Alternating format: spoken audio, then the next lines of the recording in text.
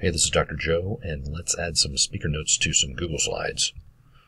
Google makes it super easy. As you can see at the very bottom of the screen, it says click to add speaker notes. So make sure your cursor is in that click to add speaker notes area, in which you do. Those words disappear, and then you can start typing.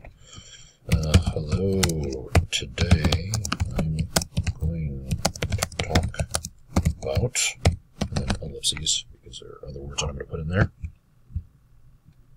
If you want to increase the size of your speaker note space, as you can see, I'm putting my cursor over the border, or the bottom border of the speaker notes or the slide canvas. Once I do that, I can actually hold down on my cursor and then manipulate the size of the speaker note space. Let's look at your specific assignment for today, however.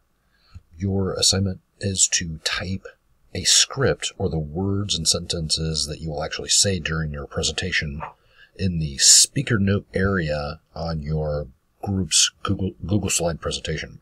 Add at least 5 sentences to the speaker notes, which are at the bottom of each slide, of what you will say about each slide. So do this by midnight tonight. I will be reviewing slides and making comments to your slides over the weekend.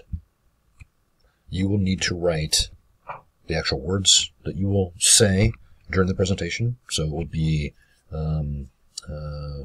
very real in nature, not copying and pasting from your sources, which you can do from the outline, which I'll show you in just a second. However, I'm going to write some speaker notes here.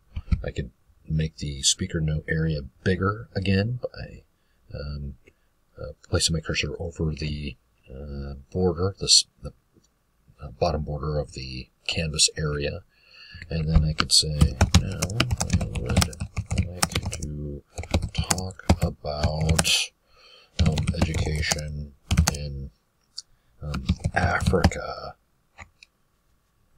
specifically some of the, let's say, disadvantages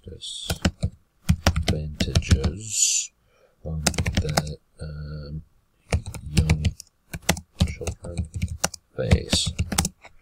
Okay, so let's say I write some content, and then I could go to my outline where I have written content.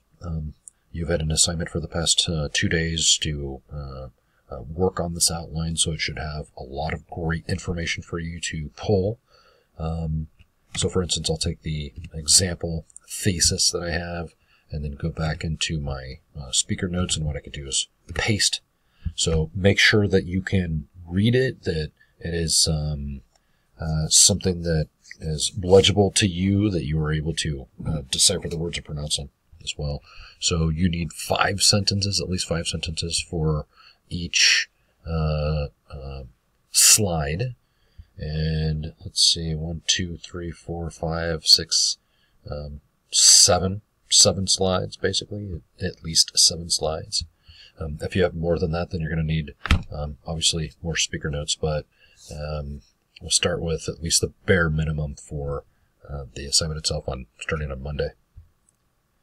And finally, on Monday or Tuesday, whenever you present, when you do go to present, you'll go to the present mode and presenter view, so that we will all see basically your Google Slide presentation. However, what you will see will be your Google Slides and your notes, which will be super helpful to you.